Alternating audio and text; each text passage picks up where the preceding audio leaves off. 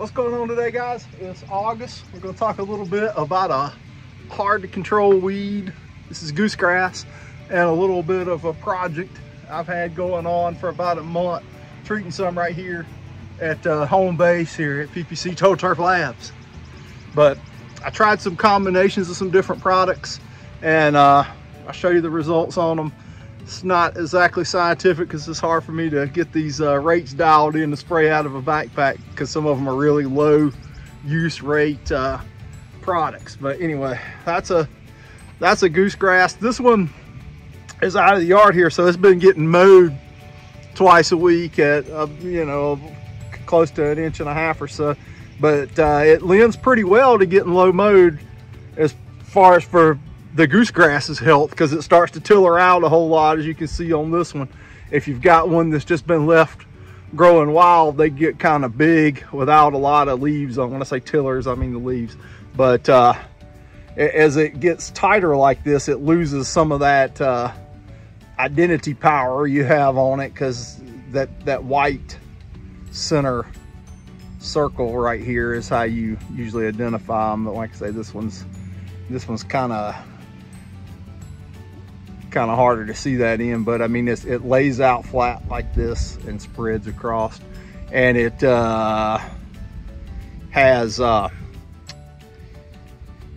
a lot of seeds on it. I don't have any with the seed head on it here to show you because we're mowing this so much, but it does spread due to its seed. But there's goosegrass, and we'll talk about some control options.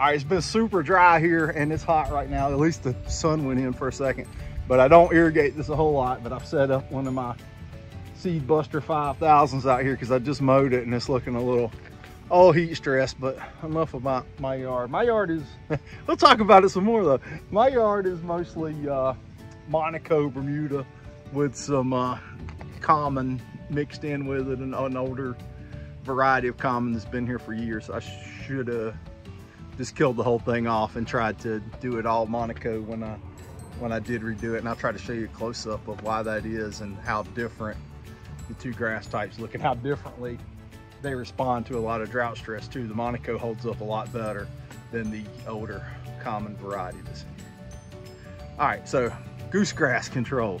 The most effective thing would be a pre-emergent for it, but in residential turf, I can't get, or I have not had a lot of success with just a typical split per diamine application. Goosegrass germinates kind of late, so if I was trying to get this done with a, all my neighbors are out mowing all of a sudden, and must have seen me do it and got inspired.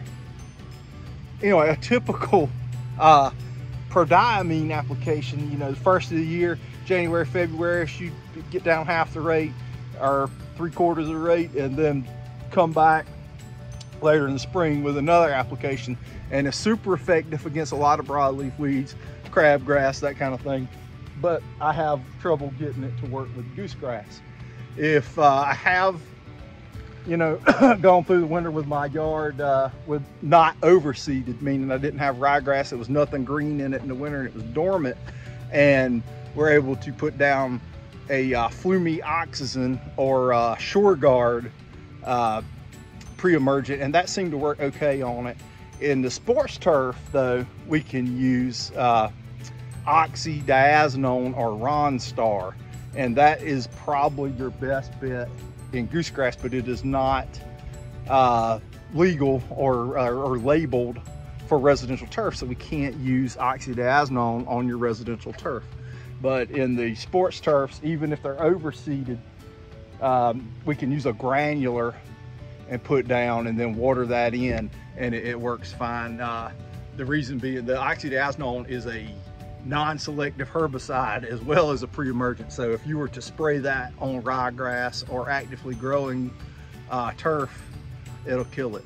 But the great thing, and why we need this oxydiazonone or Ronstar so much in sports turf, is because it is not a root pruner. in home lawns, we don't need as strong roots as you do on a playing surface. So we can get away with other pre-emergence in a home lawn, let's say on a football field or soccer field. That oxidazole, Ronstar, you can put that down and it's going to keep you from getting goosegrass, crabgrass, lots of things, especially goosegrass, but it will not weaken the roots in the turf. And so a sports field that say you could not use Ronstar on, like a football field, you probably wouldn't have any grass between the hash marks, you know, down about the 30-yard line or so. It'd be bare dirt between the hash marks. Same thing in front of your soccer goals and stuff. But with the use of oxidazole as your pre-emergent, you're going to get good weed control, good strong roots in that turf. Same thing with Shore Guard. Shore Guard is not a root pruner. It doesn't seem to last. It's not as effective as oxidazole on goosegrass, but it is better than a prodiamine in that respect. And it also is a non-selective herbicide on green growing grass. All right, well, there's your goosegrass pre-emergent talk. But what we've done here today is I've got some post-emergent experiments I'm doing on it. It's pretty hard to kill post-emergent, but we've certainly waxed it here in some instances and beat it up in some others, and I'll try to show you some clips of what I did here now. This is from about 4 weeks ago. Here's some crazy stuff for you. I sprayed this goosegrass with a combination of Pilix and sulfentrazone at 8 o'clock this morning.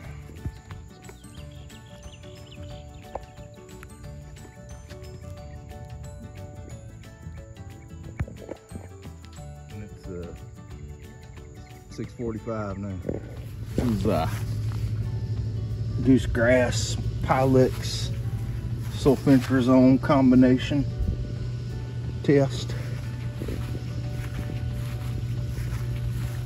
The Bermuda seems to have fared pretty well through it. Some of the goosegrass is further along than others as far as pricking out. Okay, here we are at 1 week in my in my Pilix sulfentrazone goosegrass eradication experiment. Oh boy.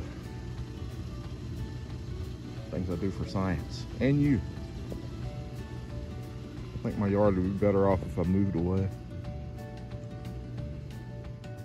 I think it's safe to say this will work, but you just got to get the Pilix rate right, because the goosegrass definitely takes it up way more easily than the Bermuda grass does. Some of the Bermuda is starting to recover. You see a little patch down there that I sprayed. The goosegrass looks very, very, very smoked. You can see that one. Some smoked more than others, but I'm kind of confident it's going to get a good fair bit of the goosegrass. Like right here, like this whole little patch right here was goosegrass, and I mean it's already going back to the ground on some of it. I'm gonna paint this. I can't look at this. I don't know how long that Bermuda's gonna stay white, and if it even lives. I think the Bermuda's gonna survive, and hopefully most of the goosegrass won't come back. So right there, look kind of.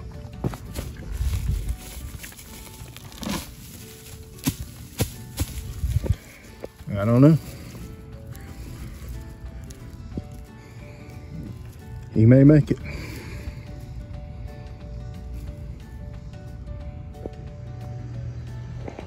This is at about 2 weeks. A lot of the white is growing out of the Bermuda grass, but it definitely killed all the crabgrass. I had goosegrass. I had a giant goosegrass crop in these thin areas. but it definitely thinned out the Bermuda a little bit too. But over in here, I did a lot lower rate of the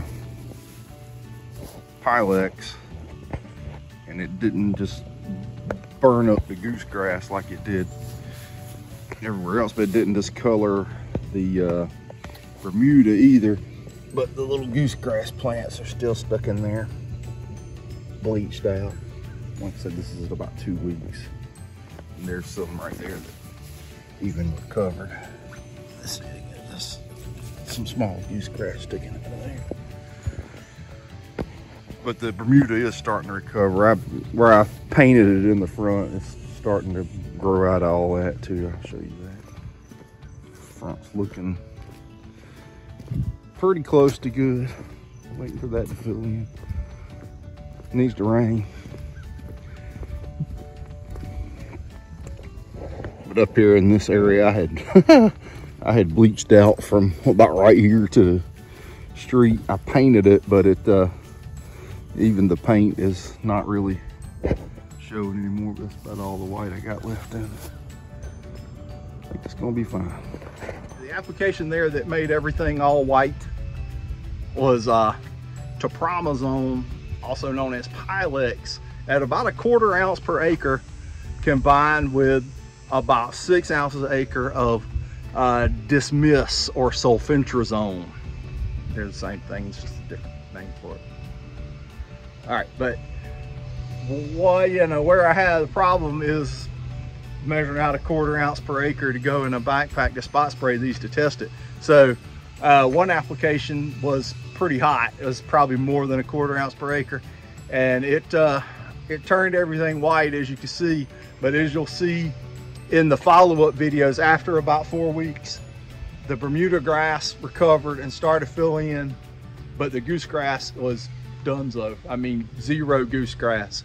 Some of the other applications, like I did a lower rate, and I would like to say that rate was closer to 1/4 ounce an acre of Topramazone or Pilex and your 6 ounces of Dismiss.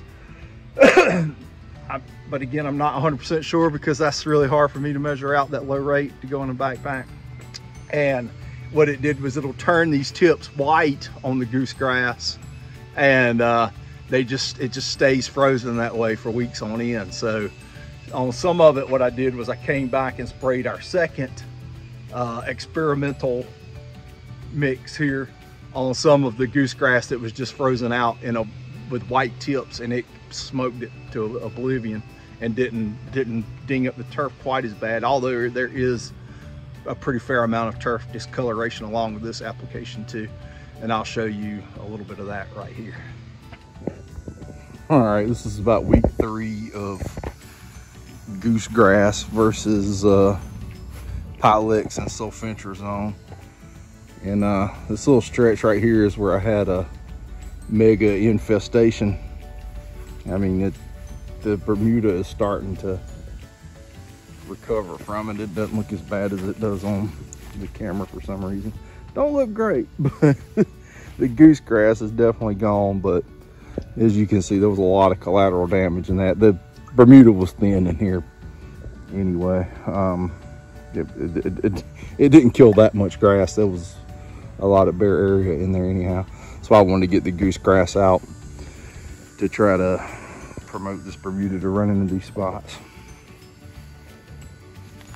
And up here, the grass was thicker, but I did a lot lower rate of Pilex in it, and it didn't really discolor Bermuda, but the goose grass 3 weeks later still just sitting in there white, just kind of white tips just kind of hanging out. I don't think it is going to kill that goose grass. I think it's going to recover from that.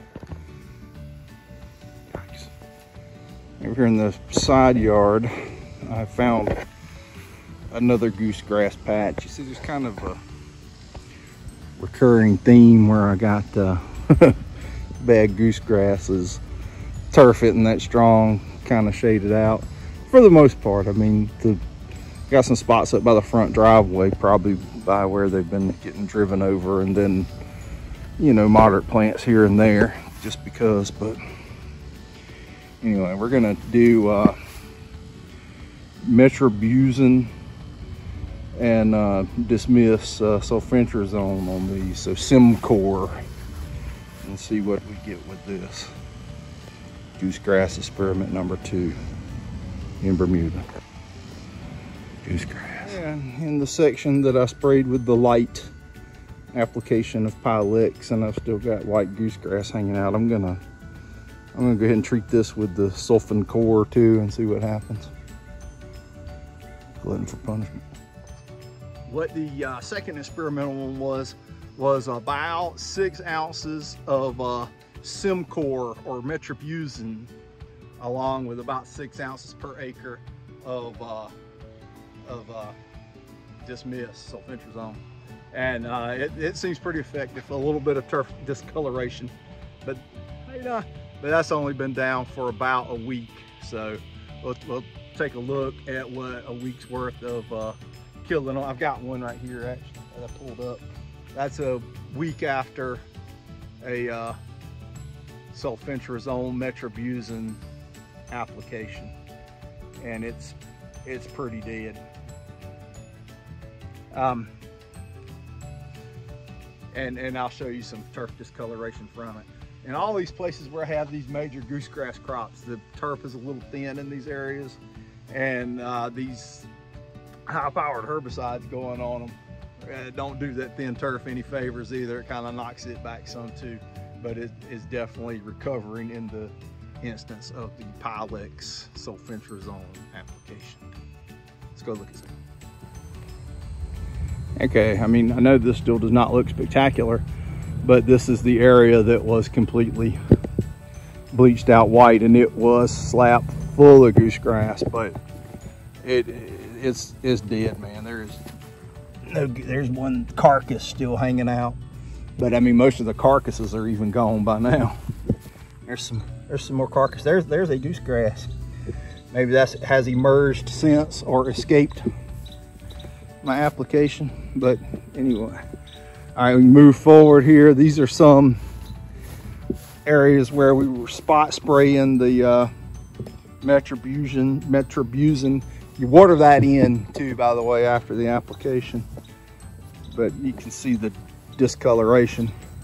The goosegrass is gone out of these areas, it appears to be anyway. If you remember, I had some bleaching out there in the other video where I had sprayed it. Let's go to the main area I sprayed with the Sulfentrazone. Okay, and I sprayed these with a combination product that's already mixed together of the metribuzin and sulfentrazone called Sulfentrazone. I left the edges, I did not spray them on purpose to show you a contrast. There is goosegrass and what the turf looked like beforehand. And pull over here, and that has been treated.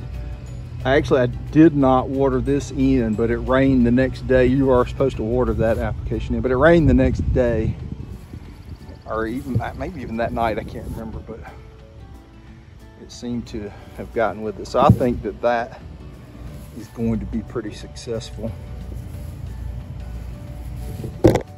I'm sitting here editing this, and it didn't occur to me, I don't think I said it, but these are Bermuda grass control options. Goosegrass control in Bermuda grass. All right, we can get back to editing. That was just a couple of them. I've also done it with sulfentrazone and revolver on goosegrass. We've done tenacity and sulfentrazone, tenacity, and metribuzin. They all seem to get it if you can get the rate right, and you're lucky. But this time of year, these harder to control weeds sometimes can be a little difficult because they are so vigorously growing. They will grow that herbicide damage right out of them and recover. And we saw that a lot with the tenacity application. And you especially see it if you just use one product, one mode of action. Like if you just did it with Pylex and didn't put the sulfentrazone in, if you get the Pylex rate high enough, it'll smoke your goosegrass. But if you combine the products, you'll lessen up a little bit of how much damage you do to the Bermuda grass, and you'll get a better kill on the goosegrass, and you will definitely decrease the what's the word I'm looking for, the risk of herbicide resistance. Now, herbicide resistance is a real thing.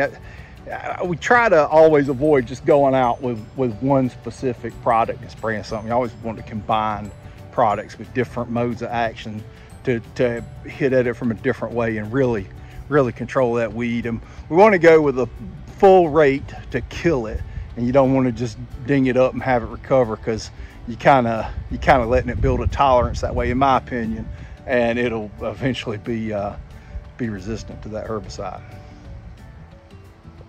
A little bit about the different look of the Bermudas. This is actually tough right here, and then you can see I never had my yard like sodded. I just would have patches left over from doing a job or something, stick them in the yard, and that's more of a common Bermuda. I think this is a blackjack from years ago, and then into the Tiff Tough. Now, keep in mind what this Tiff Tough looks like, and we're going to go look at the Monaco in the front. I don't irrigate my yard very often, but it was looking so tortured after I mowed it a little while ago. I had to break out a sprinkler. All right, let's get a close-up on some of this Monaco.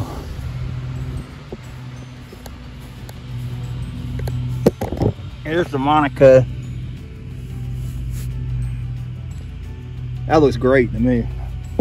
As you can tell, it's holding up to the drought pretty well. I mean, this has been super hot and dry here, and it's hanging in there. I mean, you can see what some of the other yards look like as far as just heat stress. See, there's a little bit of common right there mixed in with it, and it really sticks out. It looks crappy, but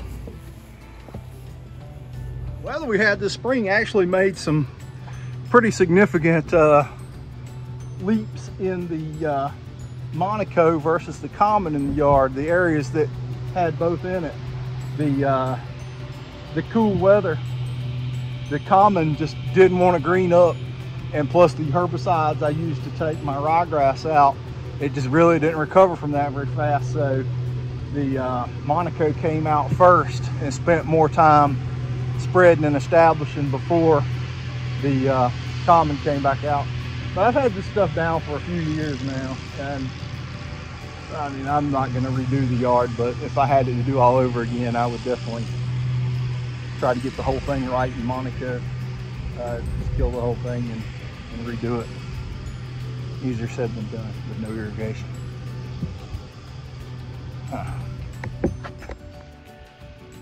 Again, you can see the serious knockdown power of the high rate of Pylex combined with sulfentrazone. I'd say I was more at like a ½ ounce per acre, maybe even more on that application. But I had some significant turf damage to go along with it. But the turf is recovering fine now, and there is absolutely no goosegrass in there, so that's a winner. And I think the sulfentrazone metribuzin combination is good, and the Pylex metribuzin combination is good. I just didn't do any this year. All right, check you out in the next one. I appreciate you guys watching. Hit me up if you got any questions, and I'll try to make something up to answer.